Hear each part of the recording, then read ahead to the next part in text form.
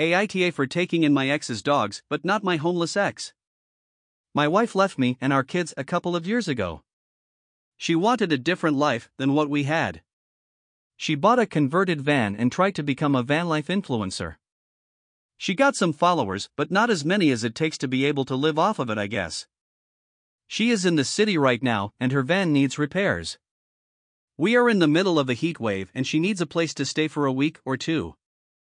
This is only the second time in 2 years she has bothered to see our kids. I have done my best to make sure that they know that even though their mom is gone, it isn't because she doesn't love them. I said she was working far away. Even after the divorce, I made sure she could have all the visitation she wanted.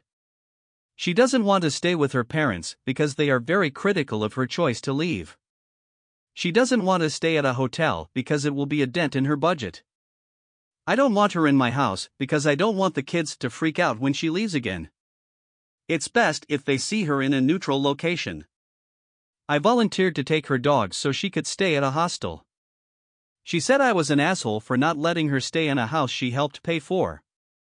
I bought out her equity when we divorced. It wasn't that much. My parents said I should have let her stay. The woman I'm seeing said that she would have understood if I let her stay. I just know what it would do to my kids. Edit. Please stop messaging me for information on my ex. I have not say more than I have. I don't want anyone messing with her livelihood. I won't tell you what her handle is or what kind of dog she has.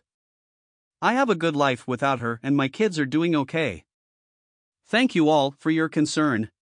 If you liked this video, make sure you hit the like button and comment down below your thoughts. Also don't forget to subscribe and hit the notification bell for more videos like this.